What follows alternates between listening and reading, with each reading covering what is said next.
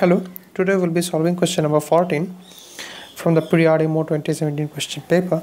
So in this question it has been said that suppose x is a positive real number such that fractional part of x, greatest integer of x and x are in geometric progression. In that case we need to find out the least positive integer n such that x to the power n is greater than 100. So this is what we need to find out. So now it has been given that fractional part of x, greatest integer part of x and x are in geometric progression. So we'll take that fractional part of x, greatest integer of x and x are represented by a upon r, a and ar. Okay, so now we know that x is basically equal to greatest integer of x plus fractional part of x. So that implies that ar is equal to a plus a by r.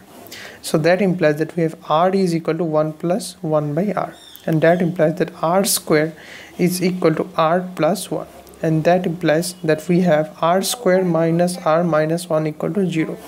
So upon solving for the value of r, we get that r is equal to 1 plus minus 1 plus 4 by 2, which is equal to 1 plus minus root over 5 by 2.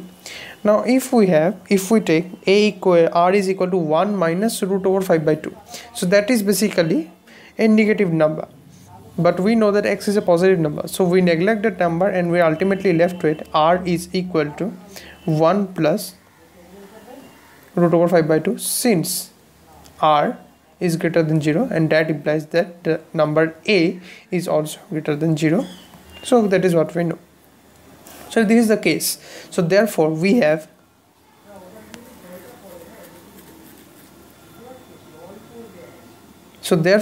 fractional part of x will be given by a by r, which is equal to twice a upon 1 plus root over 5.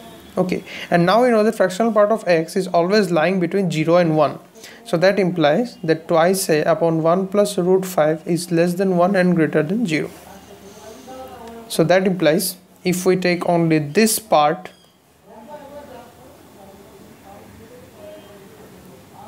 so that will imply us that twice a upon 1 plus root 5 is less than 1, and that will imply that a is less than 1 plus root 5 by 2. Now root 5 is basically, we can say 2.2 or something like that. Okay, 2.2 or 2 something like this. So but it is always less than 3. That is for sure. That is what we know for sure, or even whatever you can say.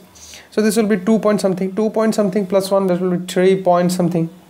The 3 point something divided by 2 will be always 1 point something. It will be always less than 2.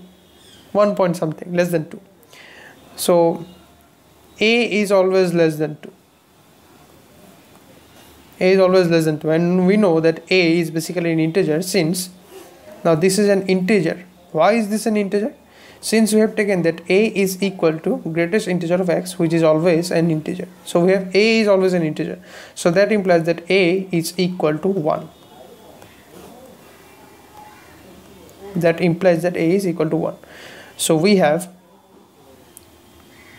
therefore we had x is equal to ar. So ar is basically, we get this will be equal to 1 into r, which is basically 1 plus root over 5 by 2. So this is the value of x. Okay, now it has been given that x to the power n is greater than 100.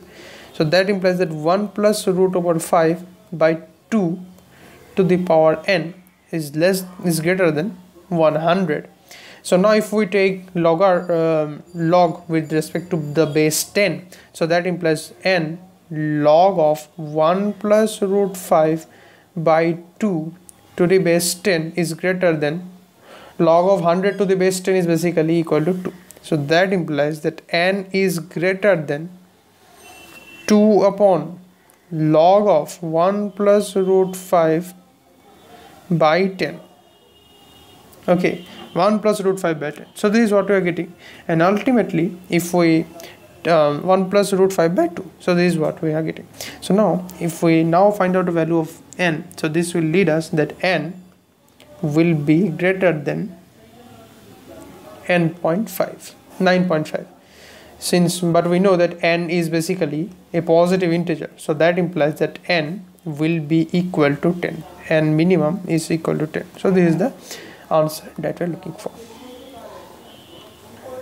If you have any doubt regarding this video, regarding the procedure that I have followed, then you can comment in the comment section below and we'll try to get back to you. Thank you very much.